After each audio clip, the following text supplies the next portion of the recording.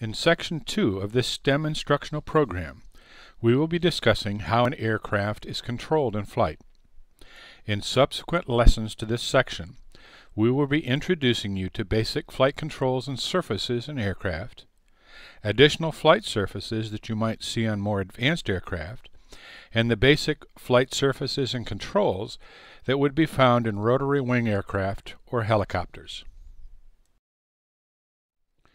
In order to start the discussion of flight surfaces and controls, we need to examine the concept of three-dimensional motion.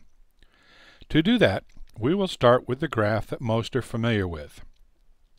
The graph typically used in math class is a coordinate system around a horizontal x and a vertical y axis. This graph provides only a two-dimensional perspective, but aircraft move in three dimensions. To show this, a third axis, the z-axis, is added. This projection shows the z-axis at an angle to show it on the page. In actuality, the z-axis would be perpendicular to the other two and point straight out of the page. If we were to look at an aircraft from three different perspectives, front, side, and top, we could see the relationship between these three perpendicular axes. Looking at the aircraft from a front or nose-on view, the x-axis would run through the wings, and the y-axis would run vertically through the cockpit. The z-axis in this case would project straight out of the slide. Looking at the aircraft from the side view, the y-axis would again run vertically through the cockpit, while the z-axis would run from the nose to the tail of the aircraft. Now the x-axis would point out of the slide. Looking at the aircraft from a top-down view, the x-axis would run through the wings, and the z-axis would run from the nose to the tail of the aircraft. Here, the y-axis would point out of the slide. In math class, we plot points on a graph to show position, or to draw two-dimensional figures. At some point, we even expand these drawings to three-dimensional shapes.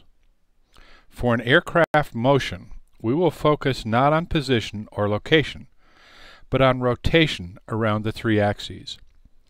These rotations are the focus of aircraft motion and on the basic design of aircraft control surfaces. The first motion we will look at is rotation around the y-axis. In terms of aircraft motion, movement around the y-axis is referred to as yaw. A change in yaw would cause the aircraft to either turn to the right or to turn to the left. We are most familiar with this rotation around the y-axis, as that is what we do in an automobile when we move the steering wheel to the left or to the right. While this is the only axis of motion for a car, an aircraft can be steered in two other dimensions. Motion around the x-axis is referred to as pitch. Changes in the controls that manage pitch would cause the aircraft to nose up or climb. A different change to these same controls would cause the aircraft to nose down or descend. Motion around the z-axis is referred to as roll. Changes in the controls that manage roll would cause the aircraft to tip or to roll to the left, and opposite movement of those same controls would cause the aircraft to roll to the right. To make an aircraft change direction, however, would require changes in more than one dimension. The flight of an aircraft takes place in three dimensions, so aircraft control surfaces must be able to provide for movement in each. To cause these motions, an aircraft must be able to rotate around its x-axis, y-axis, and z-axis. These rotations translate to yaw, pitch, and roll movements of the aircraft.